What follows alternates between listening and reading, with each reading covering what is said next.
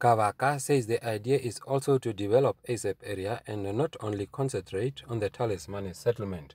In addition, Kavaka says with assistance from Meatco and Nampower, the constituency committed to undertake regional development without delay.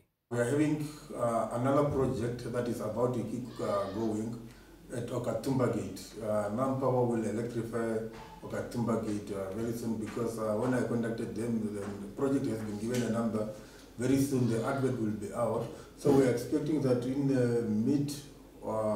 mid-year or towards in the third quarter of the year, the project should start kicking. I have alluded it many times that Okatumba Gate is an economic hub of the constituency because it has a central point.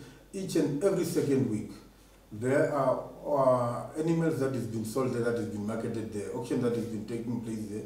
So at that place, we are selling more than 2,000 cattle per month that is being marketed there. So the businesses that are there, so we just need to electrify that place so that maybe one day it can be a settlement.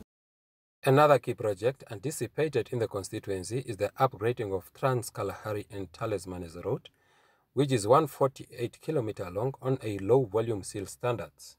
It is a low-volume, high-standard seal that will be constructed because according to the assessment that they have done in a feasibility study, that is what they recommended so that it can be a low-volume, high-standard seal that must be to upgrade it to a bitumen standard. Karia Kavari, NBC News, Gobabis.